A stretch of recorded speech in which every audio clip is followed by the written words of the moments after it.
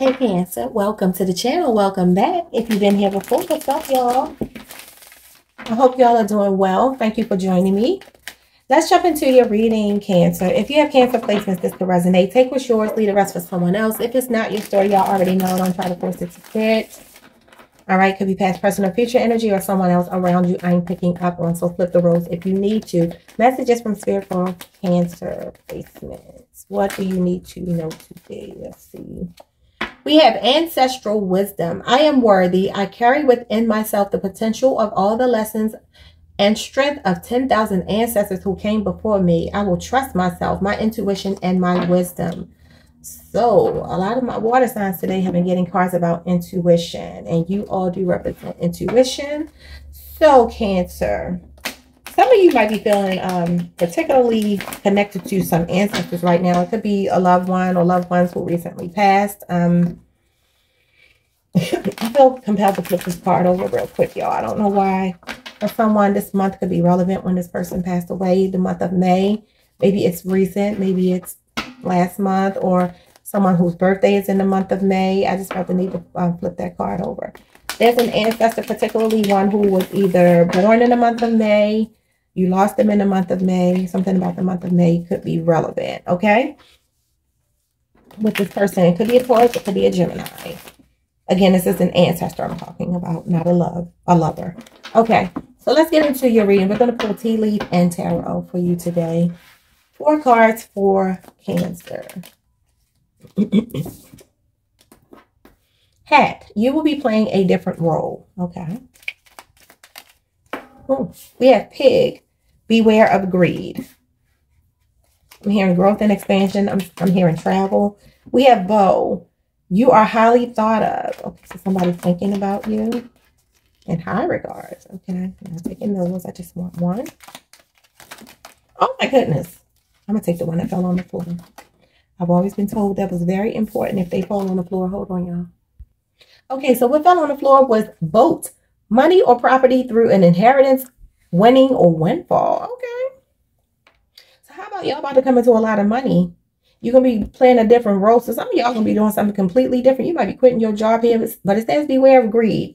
And then we have angel, spiritual guidance, protection from harm. Well, we have your ancestors watching over you and your angels watching over you. So your spirit guides. Okay. Some of y'all could like the crystal amethyst I just heard. I don't know where that came from. Or maybe you could benefit from the crystal amethyst. So look into that if that's something you're into. All right, so we have dogs here. Getting together with friends. Okay. So some celebration could be coming in. Your career here. Beware of greed. Some of y'all are getting ready. There's some growth and expansion coming in for you. You might be traveling for work, getting a promotion, maybe traveling overseas even. We have someone you know is undependable and insincere. I swear to God, this card has come out 5 times today. You are the 5th group to get that card. Scorpio, Capricorn, Pisces, no, Aquarius, Aries. I don't know. I think those are the signs that got that card. So if you're connected to those signs, maybe this is relevant to you, that connection. So maybe someone who has dropped the ball with you, they're about to reach out to you, I just heard. Someone who was undependable and insincere is thinking of you. And we have tree here, affairs with your family, with money or property through an inheritance. So some of you are about to inherit some money through your family tree here. We have star, guarantees success. All right, with spiritual guidance. So guess what? You got the star card. That's Aquarius energy. You have guaranteed success and spiritual guidance and protection from harm. So it looks like your money is looking really, really good. Which you will be playing a different role with getting together with friends. Some of y'all going to be in a position to help your friends. You got a lot of money coming your way. Look at this. Inheritance. You literally can't make it up. 9 of Pentacles, Virgo energy. 6 of Cups, a gift. This is family. This is your youth. This is your childhood. This is your innocence. Your innocence. You could be inheriting a home, is what I heard. Because this card represents something that's sentimental to you, a gift. You could be inheriting a home from someone in your family here.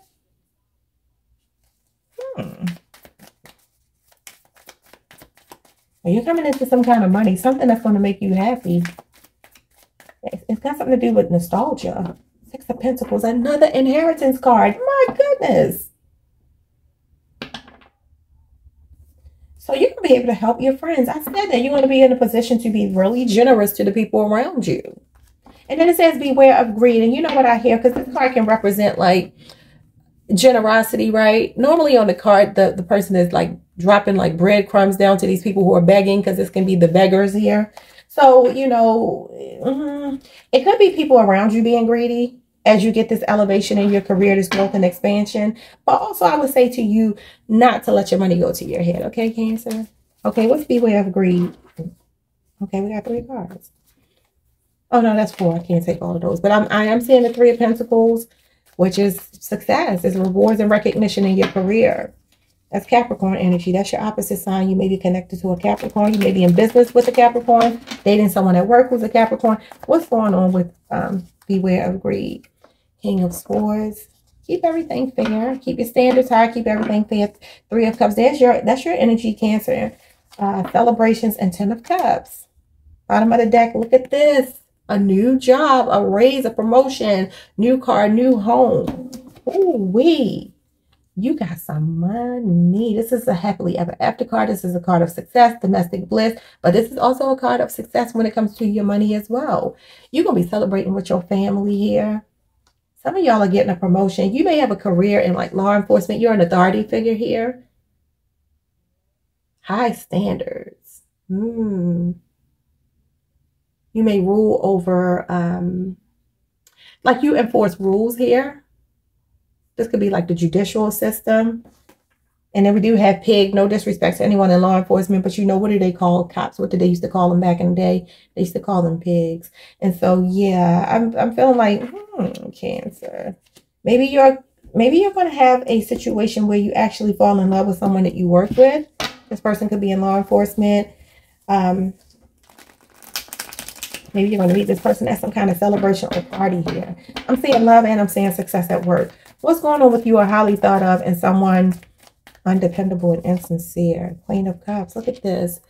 That's you. You gave somebody a lot of love here. Could be another Cancer, Pisces, or Scorpio. But look, they kept secrets from you. There were unknowns. There were things that you needed to listen to your intuition about. Look at this. 8 of Swords. This person could be in jail.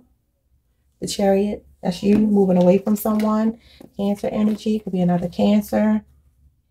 You couldn't depend on somebody because maybe they were trapped in another situation or they were incarcerated here. And maybe no end in sight of when they were going to get out of the situation or the prison. All right. What's the, somebody appreciates the love you gave them though. I feel like they do love you. I do feel like things are uncertain between you and this person right now though. They could be trapped in fear. They could be very paranoid and fearful and unawakened to the connection. That could represent that as well. They have a lot of past traumas that haunt them and keep them from opening their eyes to just how much love is there, even though they feel love for you. We have money or property through inheritance with affairs with your family, Queen of Swords. Well, so you got the King and Queen of Swords. This could be a divorce settlement. This could be money that's coming through some type of situation with a counterpart, because you got the counterpart right there, right? Queen of Swords is all about boundaries. Oh, yeah. This is a situation. Some of y'all, this could be some kind of alimony or child support or something here. I don't know. Someone you divorced that broke your heart, that cheated on you, put you in a third-party situation. A Libra, Aquarius. Oh, wow. You got it again. Libra, Aquarius, Gemini. A lot of air, a lot of mind stuff going on here. They rule the mind. So this is a breakthrough. Some clarity. Yeah, y'all are getting over some kind of heartbreak here.